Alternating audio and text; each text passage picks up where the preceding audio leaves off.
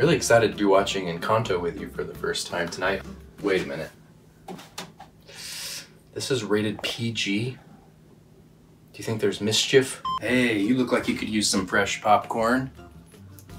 And a giant handmade arepa. I have nothing to worry about. Yeah, I'm just not really into kids' movies. 7-foot frame rats.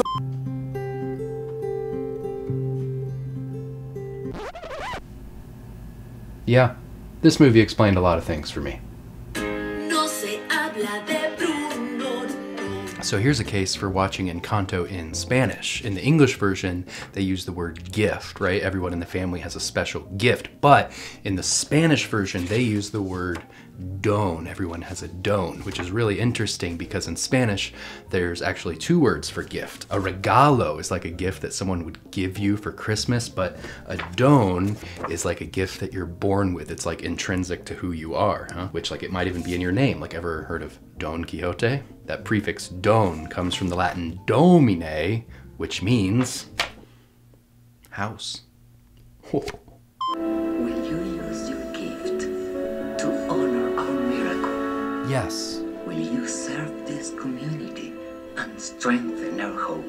Yes, abuela, I will. Hey, want to see my costume? You thought I was gonna be Mirabel from the thumbnail, didn't you? Well, always keep you guessing. Pressure like a drip, drip, drip till it's ready to blow. I'm the strong one. I'm not nervous. I'm as tough as the crust of the earth is. Hey, what Enneagram type do you think Louisa is? Maybe like She's an 8.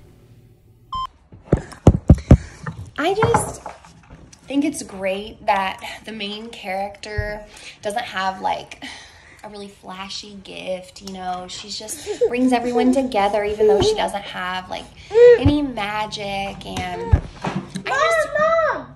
I just got my first Encanto doll set! I got Luisa and Isabella and Bruno and Peppa and Abuela. Where's Maribel? Who?